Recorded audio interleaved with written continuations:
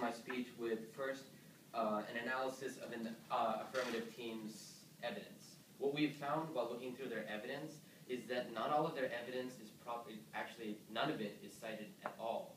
All they provided is a URL.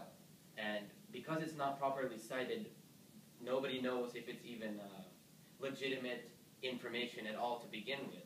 We don't know if what they're saying is reliable or what they're saying is true. Well, aside from that, first up, the Venezuelans, they're not going to accept a new investment in the first place.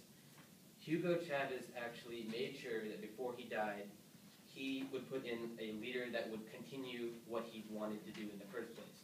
Basically means he put a leader that is going to be the exact same as Hugo Chavez. In this card from Fletcher 2013, he says that the election of Hugo Chavez's hand-picked successor ensures that the country's hardline, aggressive nationalistic energy policy will continue. And